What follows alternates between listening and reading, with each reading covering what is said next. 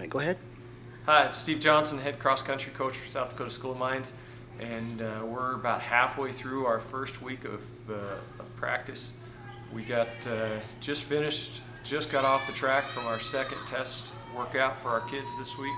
Haven't even had a chance to really sit down and look through the results yet, but got off to a promising start. Our freshmen are looking very strong, and the returners look like they've gotten their work done. We've been able to get out in the hills a couple of times and enjoy the trails up there, even though they've been a little soggy this year. So we get rolling here. We've got about a week and a half or so, 2 weeks till our first meet.